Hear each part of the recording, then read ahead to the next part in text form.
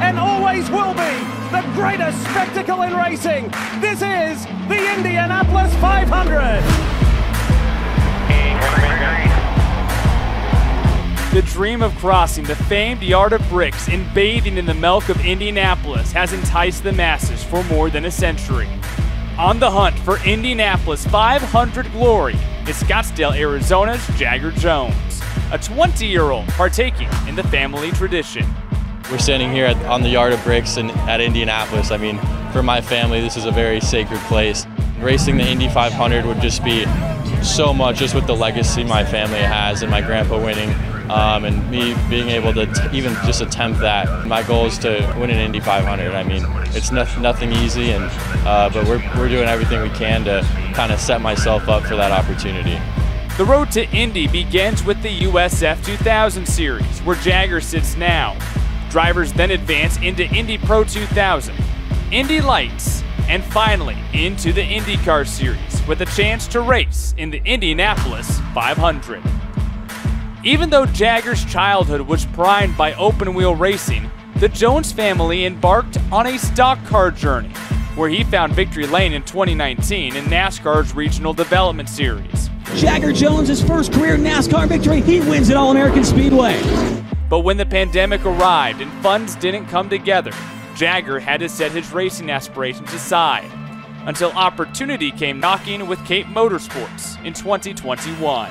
I wanted to try to make another run at racing, and I grew up racing go-karts, doing kind of more open-wheel stuff, raced a little bit in Europe, racing go-karts on road courses, and it was something I always wanted to do as a kid, and I thought it was kind of a perfect reset for me.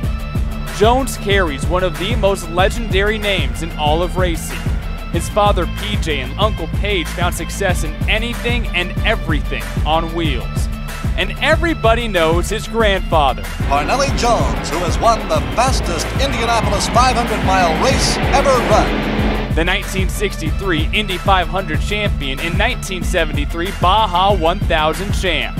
That's Jagger Jones. Jagger Jones. That's my new favorite racing name.